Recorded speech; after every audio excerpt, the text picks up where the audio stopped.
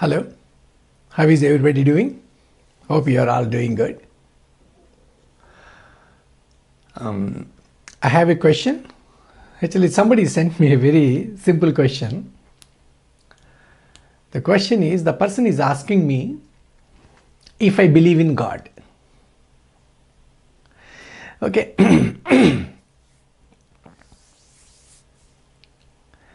See, first understand, God is not a concept to be believed in. The concept has nothing to do with your beliefs, whether you believe in or even if you don't believe in that. The concept of God is about experiencing God consciousness. It has nothing to do with whether you believe in it or not. See, for example, if you are sitting, if you are working in your office, around lunchtime, you went to your cafeteria and got your lunch. And one of your colleagues, the person who sits next to your queue, he asked you, did you see David in the cafeteria? He has been looking for David for something. He asked you, did you see David in cafeteria? If you see David in cafeteria, you will tell, yes, I saw him. If you have not seen him, you say, no, I have not seen David. But you have not seen him, but from a distance you are able to hear his voice. Then you say, I believe he is there. That means you are not 100% sure. That is where you use the expression either you believe or you don't believe. Especially this believing or not believing God has come from atheism. Atheism says they don't believe in God. How can you believe in something that you don't know what it is? See, atheists think in their mind God means a person sitting in the heavens or in the skies and trying to guide the society. Oh, this guy is doing bad things, punish him. This guy is doing good things, praise him or appreciate him or give him good karma or give him a raise. That's not the way God is different. God is explained or in any tradition. That is not the way God is explained.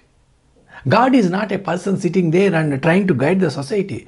I am telling you, if he is like doing that way, I am telling you, it is a thankless job he is doing.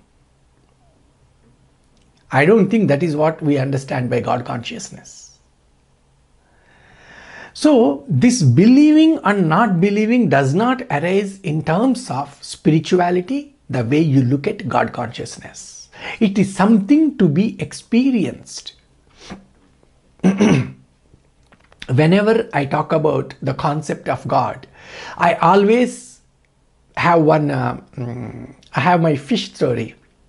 The story is, imagine a fish takes birth in the ocean, lives in the ocean and dies in the ocean and merges into the ocean. Imagine two fish are having a conversation. One fish is saying, do you believe in God? Do you believe in ocean? The other fish is saying, no, I don't believe in ocean. I don't think there is anything called ocean. But the first fish is saying, no, I believe in ocean. There is a ocean. Imagine this hypothetical conversation if you happen to hear, how silly you find it. Especially about the fish that is saying that it does not believe that there is a ocean.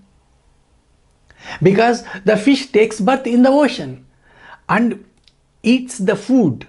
The nourishment happens based on the things provided by the ocean and dies and merges into the ocean. And that fish is saying it does not believe in the concept of ocean. In the same way, because we are able to understand that because we can touch the ocean, we are not part of the ocean. We are away from the ocean. That is why we can feel the ocean, we can touch the ocean, and we can say that fish which is saying that it does not believe in ocean, we feel sorry for that fish.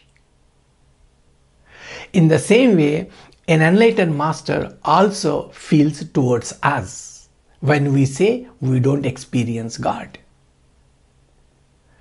So it is something like a ocean in which we are all living. That is called God consciousness. So this God consciousness is is there all around us, just like the ocean. That is the easiest way to understand. So you believing God exists or you believing God does not exist, it is not going to give you or elevate you spiritually. It is not going to elevate you spiritually just because you say, yeah, I believe in God. It does not mean anything to you. But if you work towards experiencing that God consciousness, imagine if the fish experiences the ocean, then what happens? The fish will develop such a gratitude towards the ocean. Oh my God, I took birth in this ocean, and this ocean is providing me nourishment, and I have so many friends in this ocean. I have a family. I gave birth to so many small fish, and finally I see so many fish dying and merging into the same ocean. The moment fish realizes this, the only thing that fish can experience is gratitude and love for the ocean.